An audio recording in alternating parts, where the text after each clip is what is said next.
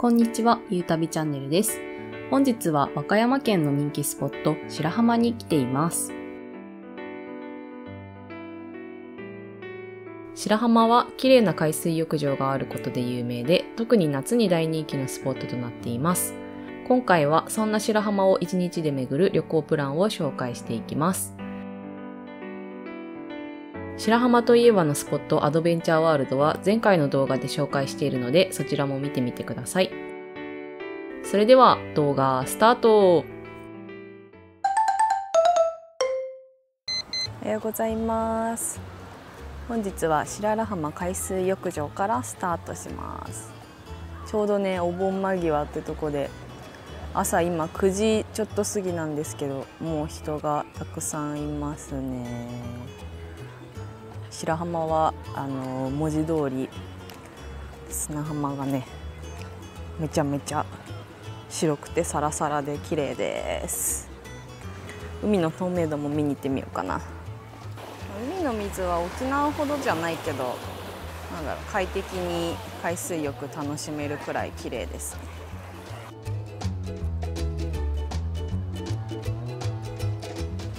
とれとれ市場にやってきました。朝ごはん。とれとれ市場はね、とれとれパークっていうところにあるんやで。なんかトレトレいっぱいあるよね。そうそうそう、とれとれヴィレッジとかさ。そう、泊まったことあるよ。ちなみにはとれとれヴィレッジに泊まったことがあんねんよ。そう、ある。学生の時に。とれとれヴィレッジの他にね、今パンダヴィレッジっていうのもできてるらしい。あ、そうなの。パンダの絵が描いた。なんか見たわ。とれとれヴィレッジの方がセンスいいな。まあ子供は嬉しいから、ね。あ、そっかそっか。あ、すごい、こんなだったっけ？なんか覚えてないわ。とれとれ市場は漁協直営の鮮魚店や多数のお店が集まる巨大な海鮮マーケットです。鮮度抜群のお魚がたくさん並べられています。海鮮だけでなく地元の野菜も売られています。魚はその場でさばいて刺身の状態にしてもらうこともできます。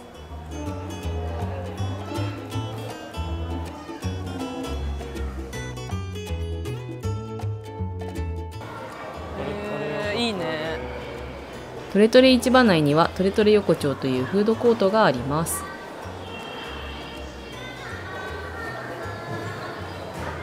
海鮮丼やお寿司、海鮮焼きなど様々なフードが提供されています。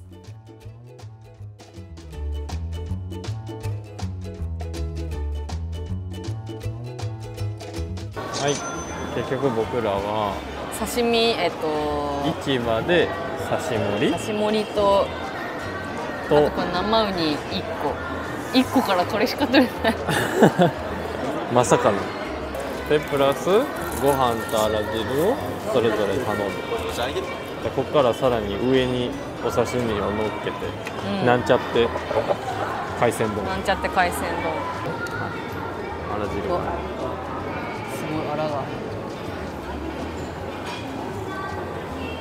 あ、うまっ。あ、すんごい魚だし。とりあえず全部乗っけたら一回なんちゃって海鮮丼作ってみて。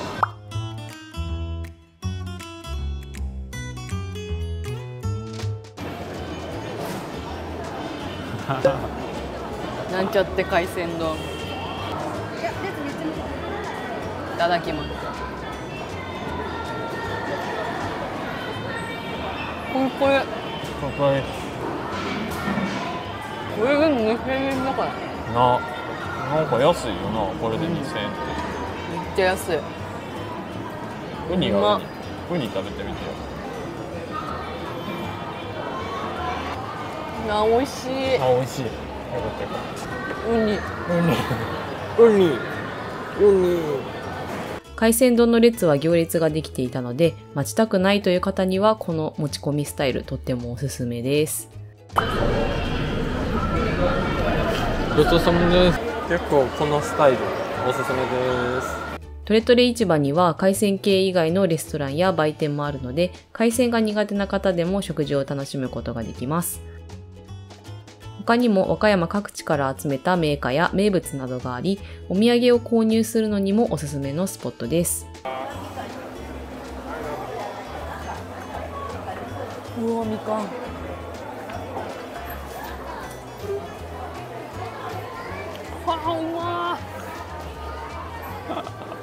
外にはこの場で買ったものを持ち込めるバーベキュー場もあるので、家族連れにもおすすめです。に来たらとりあえず足を運んでおくべきスポットではないでしょうか。出る頃にはもうこんなにも止まってました。とれとれ市場から車で10分、三段壁というスポットにやってきました。場内駐車場というところに停めれます。駐車場料金は無料でした。うわ、綺麗ね。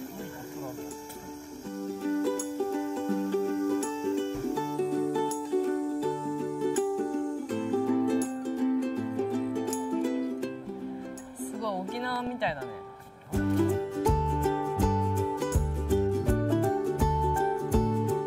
三段壁は白浜の景勝地で、南北2キロにわたって断崖絶壁が続きます。歩けばこの絶壁の上に行くこともできます。もともとさ、この崖さ、なんか船の動きとか魚の群れを見ていた場所らしい。その場所2段の橋、見るに段状の段、2段。この2段が転じて2段壁、3段壁って呼ばれることらしいよ。なるほど。で、これね、波の浸食によってできてるわけやけどさ、その洞窟があるのに下に、そこに行けます。さっき洞窟って書いてあったわ。そうです。じゃあそこに行きましょう。涼しいかな。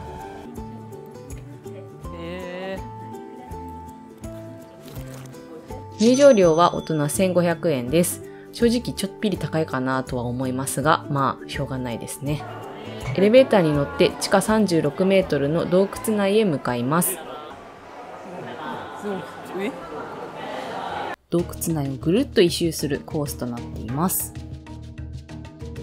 三段壁洞窟は平安時代に源平合戦で活躍されたとされる熊野水軍が船を隠したとされる洞窟です。波によって浸食されてできているので海食洞窟と呼ばれます。うわ、綺麗。確かにちょっと波が高い。なんか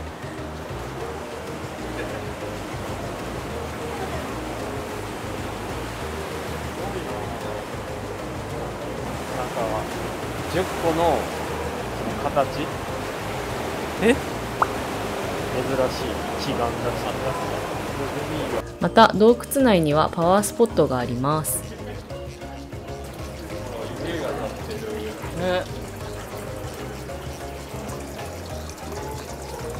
あ、結構暑いよ。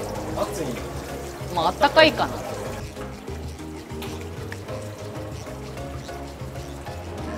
うわ、すごいな。日本最大級の青銅作りの黒材弁財天っていうのが鎮火してる。ちなみにどんな願いも叶えてくれるらしい。だからここはパワースポット。まあ見るからにそうだよね。すごいな。もっとこういうのってね、一定の温度じゃん。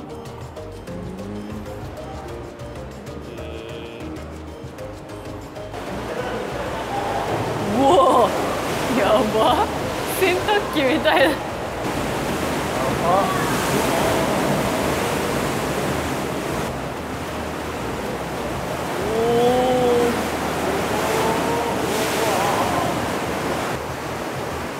なんか左のところに、あ、ほらピューってあ、来そう。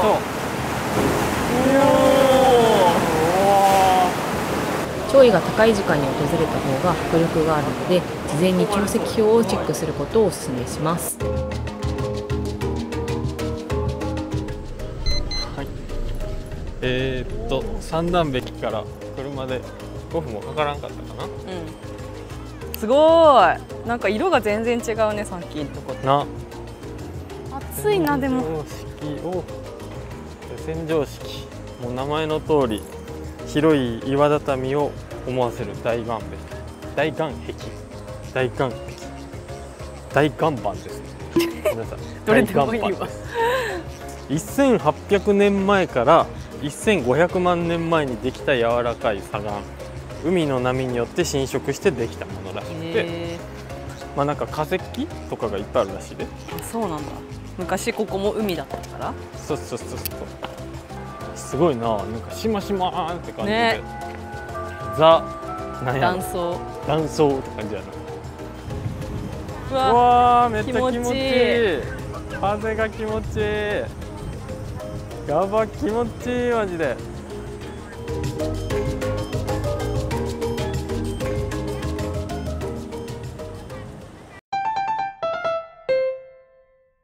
とれとれ市場から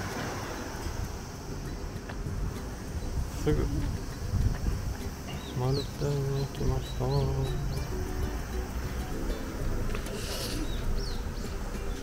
めっちゃ並んでるな。意外と今の一瞬で3メートルくらいです。今の一瞬で3メートルくらいです。3メートル12、3メートルくらい並んでましたが、だいたい30分くらいで入店できました。和歌山ラーメンは食べてみたかったんですよね。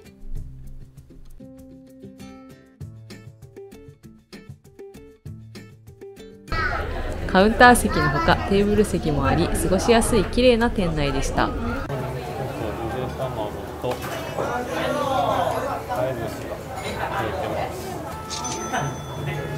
美味しそう。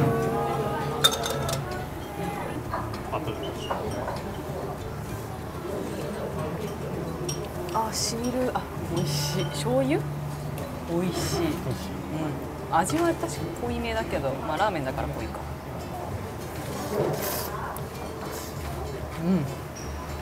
麺に出汁が染みてて、食べたい卵。いいよ。早寿司。和歌山ではラーメンと一緒にお寿司を食べる文化があるらしいです。おお。サバやね。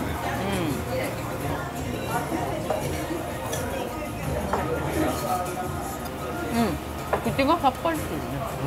だからラーメンと一緒に食べてる。ゆで卵じゃあこれで割ってラーメンの中に入れれる。エ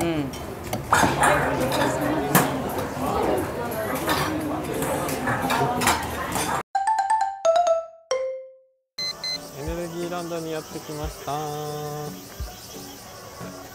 なんか人影とさ、大木戸博士みたいじゃん。違う似てるけど違う。めっちゃ似てない。でもこの子もちゃんと名前があって、エネゴンくんっていう。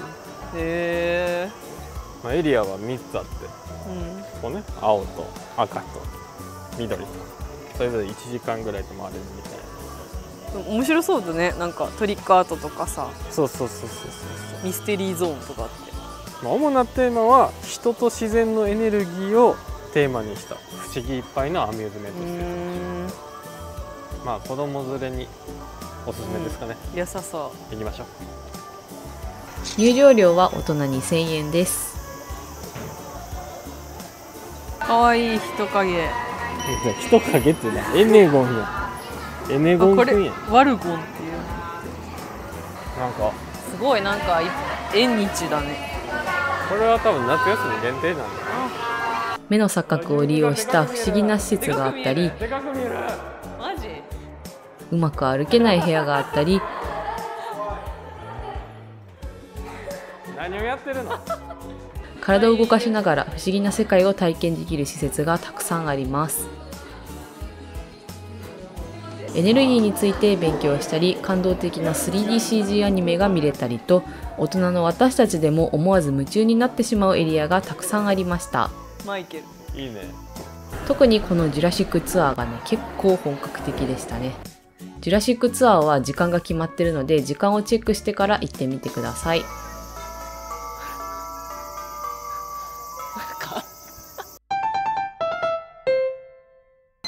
福菱かげろうカフェ。かげろうや。なんかすごい看板がいろんなとこに貼ってあるよね。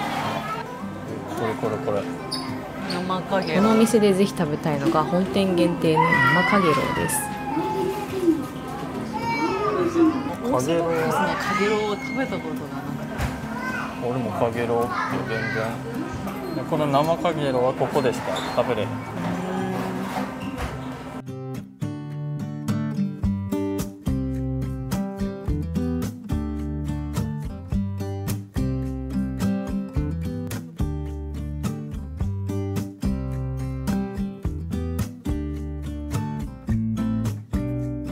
メニューはこんな感じで、ドリンクメニューの種類がかなり豊富でした。じゃーん、この店でしか食べれない生かげろうでと言いつつも、僕たちかげろうを食べたことがないので、そう、これが普通のかげろうだと思ってしまう。うわ、ふわふわ。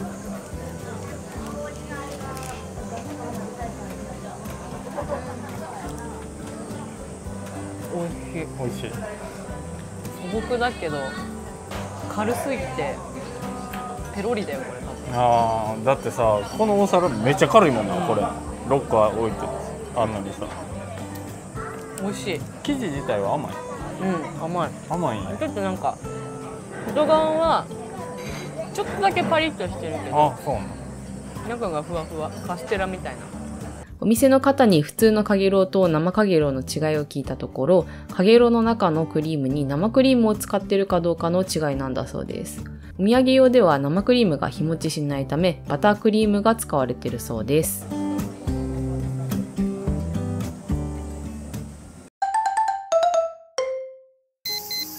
先の湯に来ましたけど、今日は台風が来てて、多分高潮の影響で残念ながら臨時休業で入れませんでした。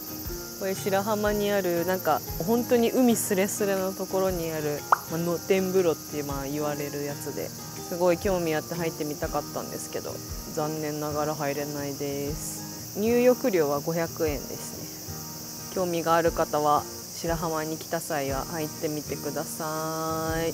ということで別の温泉を探していきたいと思います。はい。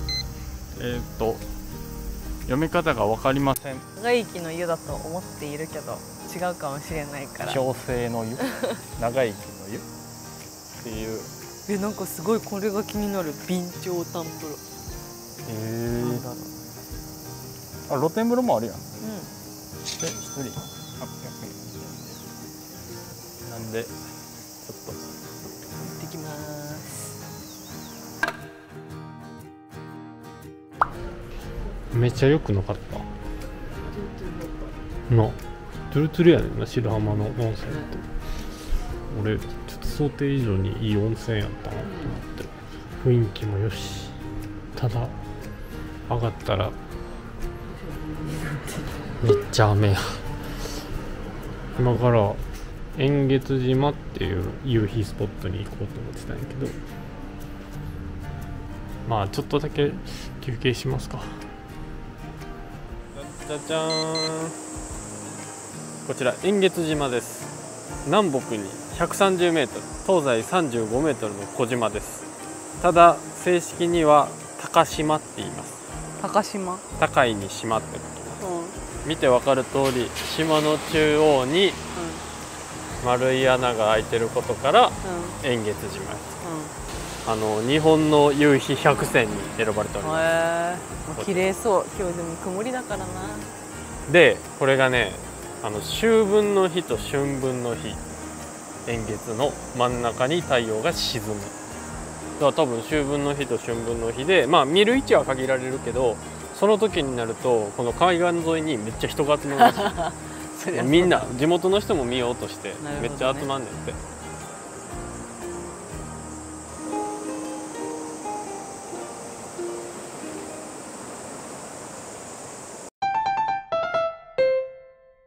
以上、白浜の旅行プランはいかがだったでしょうか。海が綺麗なだけでなく、子供も大人も楽しめるスポットがたくさんあるので、ぜひ行ってみてください。ここの動画が参考になったという方は、高評価とチャンネル登録もお願いします。最後までご視聴ありがとうございました。